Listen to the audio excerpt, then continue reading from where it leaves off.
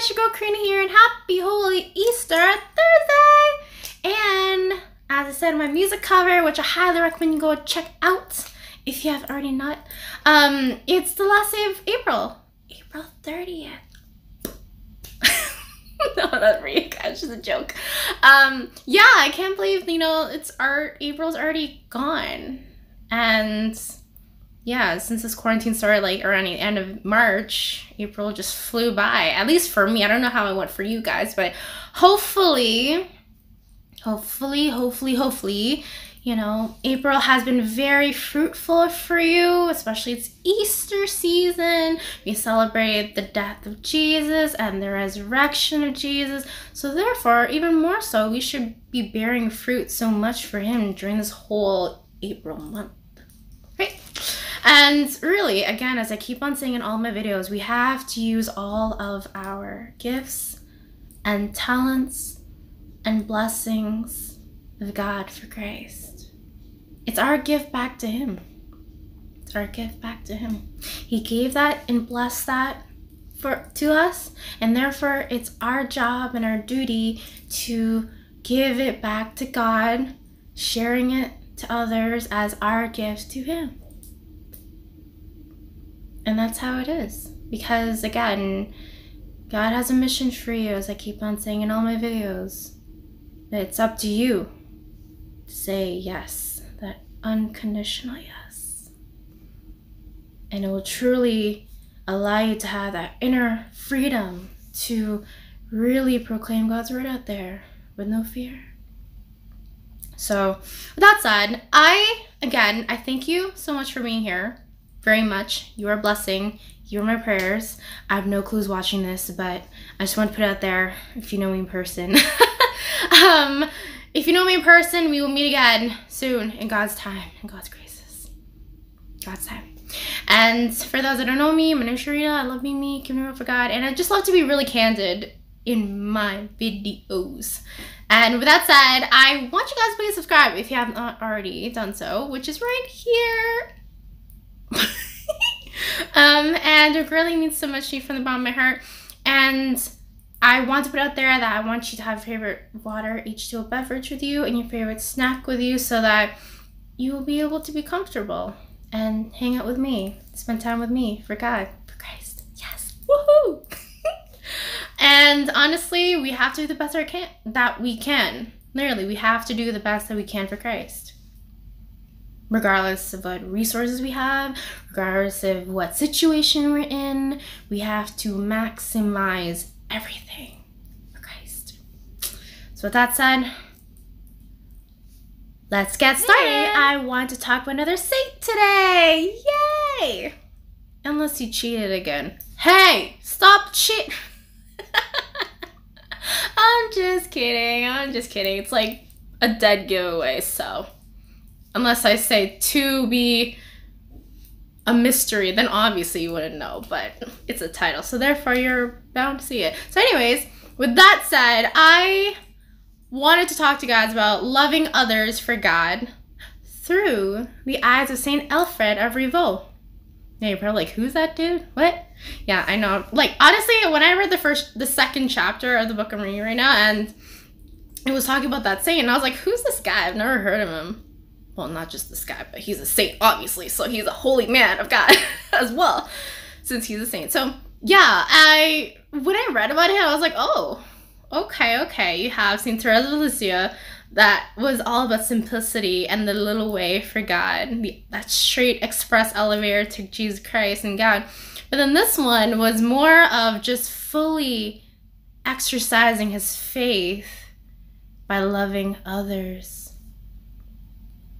It's said in John 15:12, love one another as I have loved you, right? Like, Jesus really put it out there for us to really know and have that solidified fact that we have to love ourselves just as Jesus loved us. Us. The sinful us, right? And it's very key that we really take that to heart, though, especially at times when we're having a bad day, when we just finished church and someone cuts us off, driving. Yeah. really think about it in those situations like that. Or when you're just minding your own business and like your coworker just drives you nuts. God's like, psh, be nice. No, don't like that. But really, as I'm saying, like, it's said in the scripture, Jesus told us we have to love others just as he loves us. So essentially, I love how the saint, though, he really exercised that regardless of what hardships he's gone through. He went through a lot of ailments, actually, in his life. Like, he didn't have it the luxury way, and it's just like, okay, let's go, let's do something. No, it's like he really had that sense of purification throughout his life during that time of him experiencing those ailments. Like kidney stones, one of them, and a variety of others. And imagine really loving others while you're in pain physically. So I know for a fact when it comes to me with the ladies, you know, when we have our monthly stuff, yeah, when we have the cramps, oh, back off. Like, that's what I'm saying. Like, when you're, I know that's just one example, but I'm pretty sure, like, maybe if your leg's sore from working out too much, or you have a sore back from sitting down too much, it could be a number of things, but when you're essentially in physical pain, your temper tends to go with it. I don't know about you with your temper, but just from experiences in my life, you know, and essentially with me, like, whenever I'm in pain, I just keep it to myself. Before I used to really like vocal it out, like, no, leave me alone. But now it's just like, no, I'm just kidding. I'm not meditating. But you get my point though. It's like when you really exercise that fact of loving others just as Jesus loved you, it has to be during those difficult times when you're in physical pain, mental pain, emotional pain, etc., etc. Right? And it's really, it gives us that challenge to overcome our tempers at times. Like, we have to be able to control that, hence the virtue of self-control. Yeah, no, really, it's tough. Like, really practicing the virtues altogether alone is like a challenge in itself, but they're there. God puts them there for us to be able to be better, to be pure in the eyes of Christ. So really think about it. So I love how, like, you know, the saint really exercised that throughout his whole lifetime, and plus he started an abbey, you know, and really practiced that amongst his brothers and sisters in Christ. God, really, like, if we aren't loving others and then we think we're loving God, we're just fooling ourselves, really. Because, again, as I keep on saying in all my videos, God can see your intentions in your heart. God can see your intentions, if they're pure, if they're selfish motive reasons. God knows what's in your mind. And really, like, we cannot hide. God can see everything. Therefore, you know, when you really know you are really lying to yourself at the end of the day, wake up and do something about it by really turning your heart towards Christ and knowing the fact that you have to love your brothers and sisters in Christ regardless of them feeling the same way for you or not. No, it's tough. Like, it's said in the scripture to love your enemies. Jesus said that. So that's what I'm saying. You know, when you really practice the way of Christ, when you really allow Jesus to be a part of your heart, not a part, like, to be in your heart completely, it includes that as well, by loving your enemies. And really, tying back to the saint, though, he had enemies too. You didn't have the easy way. Like, I'm pretty sure when he was really enduring his whole lifetime, facing a variety of people, he really knew for a fact that exercising that virtue of love towards his brothers and sisters in Christ around him, and even those who didn't like him, was ultimately one of the challenges that he had to face. But once he started his own abbey, basically, he truly exercised that. He didn't punish the monks that were there. Like, he really practiced that in every single way. And so therefore, it really shows that example of Christ for them to do the same to their neighbor as well.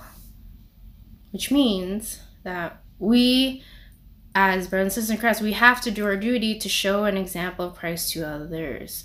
That is our way of proclaiming God's word out there, through our actions. We don't have to throw a book at the person and be like, hey, read this Bible. Out of all things, that's probably gonna be like, what? No, that's not my cup of tea, sorry. You know? And so essentially, when you really proclaim God's word out there, you have to show, and you have to reflect that from here first. When you really have that engraving in your heart that you are loving others just as God loved you, that means you're really loving God at the end of the day. Just really think about it. Like, when you're in your professional lives, in your jobs, in school, with your friends, with your special someone, or your significant other, or your wife or husband if you're married and watching this. I don't know who's watching this, but you get what I mean though. Really think about it. That's why communication is so key when it comes to really loving your sisters, your brothers and sisters in Christ, and those around you. Because it's how you say things that makes a huge impact. Because you can be saying like one thing, but then if you say it the wrong way, it's just going to have the opposite effect of what you wanted, the result, basically. Right? So that's why, like, if someone's having a bad day or someone is just kind of distancing themselves from you, you know, really reach out to them and just, like, in a loving manner, the way Christ would to you. And really, like, seek, you know, that love for them and just be there for them. But if they need space, then fine, grant them that space. At least you know there's that communication there. You know, I'm no expert in how to talk, but really, I try. Like, I learn through the different experiences, and I try to figure out what works best, and creating that neutral ground between two people and trying to make things work regardless. And so you should too as well. You know, the tonality, how you speak, the words you use. And that means don't even use vulgar words out of all things. It's not needed. So this saint really lived entirely for love and friendship. You know, and that's how it's supposed to be. You know, when it comes to really reflecting Christ to others from your heart, you have to live in that virtue of love and that freedom from that dependence on sin. Because when you're free from that dependence on sin, then you can really enable yourself to love your neighbor. Right? Like, honestly, I know there are times when we try to feel that we need to sound right. But in times like that, don't let the ego get to your head and be like, oh, I have to be the right one. Therefore, I need to really brew it down to the person that they know that I'm right. It's like, really think about, like, what is going to come out of that other than an argument and a disagreement? Really, what other things can come out of that? So my point is that the sense of ego again will arise. The sense of pride will definitely arise at times too when it comes to really exercising that love for others and for your neighbors, and especially for your enemies. Because really, it can get to our minds at times. Really. But therefore, we always need to call for the intercession of our Blessed Mother Mary and Jesus Christ our Lord, and the power, strength, and hand of God in all those situations. Because we can't do it alone. As I mentioned before, we are human, we are weak. We are weak. We have our weaknesses, as I've mentioned before. And with that in mind, which means we cannot do it alone. We constantly need Christ to guide us in every situation we're in, especially when you're trying to exercise that virtue of love for your neighbor, right? So really, we have to choose that force of God, that power hand of God to enable us to exercise that. We have to have that full surrendering into God's hands and to really tell him that I can't do it alone without you. We cannot do it alone. And again, it's exercising that virtue of humility in which our Blessed Mother Mary did so very obediently. With full humility and that grace to follow the will of God. Therefore, we should follow her example and Jesus Christ's example, whom they really followed the will of God to the very end. Jesus Christ did. Jesus Christ didn't quit. When Jesus Christ knew he was going to die on a cross, he didn't say, oh no, thank you, I'm not signing up for that. Yeah, Jesus didn't do that. Jesus really took it all in from God to follow the will of God. Took it all in. Because that's how much he loves us. He took all of our sins. He took all of our burdens just for the sake of that love for us. Just think about it.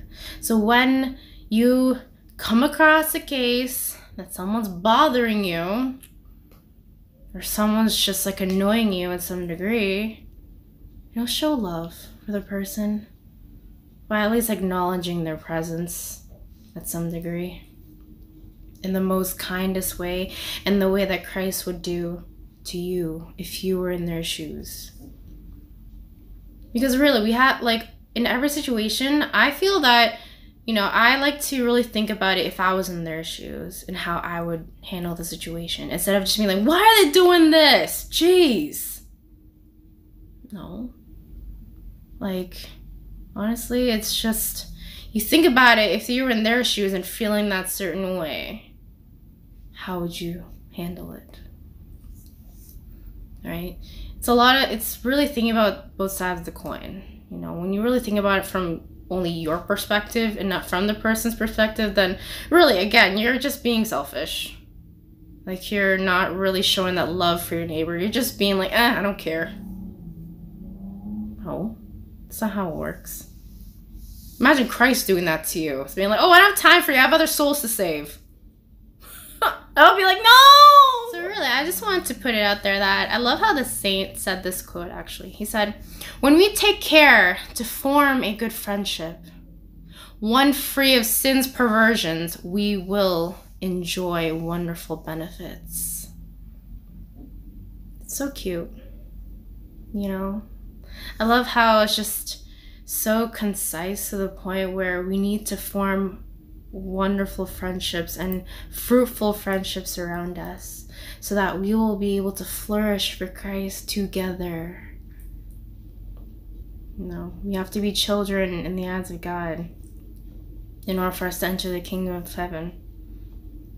And so really think about that way. Like, I like to have that imagery of just like little kids and just really like getting along with each other in the playground.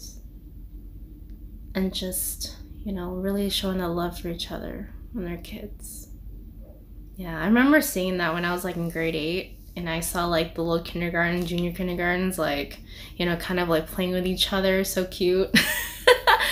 And, you know, I know there's always like one case in the corner that's just kind of going through something, but then majority of the playgrounds all like, yeah, like all these clap games and all like throwing balls, like, and stuff like that, playing catch with each other. It's so cute, you know. And so we have to think about that even when we're adults, young adults. I don't know who's watching, maybe teenagers or kids.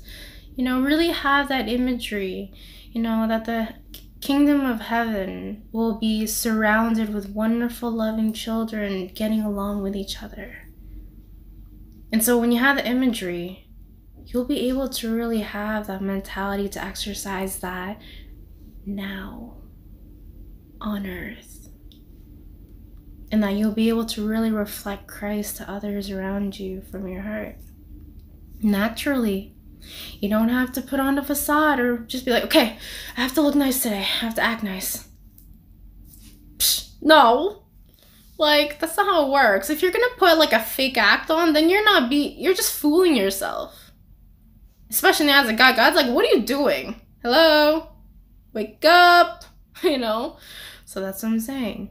You know, if you're really going to try to love your brothers and sisters in Christ, do it with full genuineness and integrity. Don't become an actor and actress.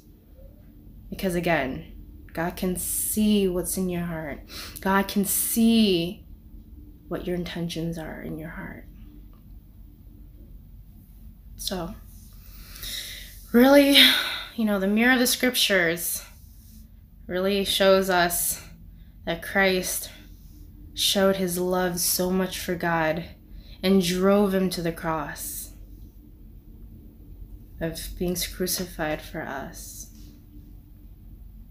So really think about it. Just have that beautiful image in your mind that the kingdom of heaven will be filled with children loving each other, you know, just in that cup games, playing catch, really showing that care and those smiles, running around being happy. I know it sounds so idealistic, but it is possible. When you really have that encounter with Christ and you really feel that anything is possible, because again, it is a fact that anything is possible with God. So therefore, you know, make it a reality that, you know, really showing true love to your neighbor and to those around you, and especially your enemies, is completely possible. Through the power of Christ, through the intercession of Blessed Mother Mary, through the power, strength, and guidance of God. So, really think about that when you go on with your day-to-day life. So, there you have it.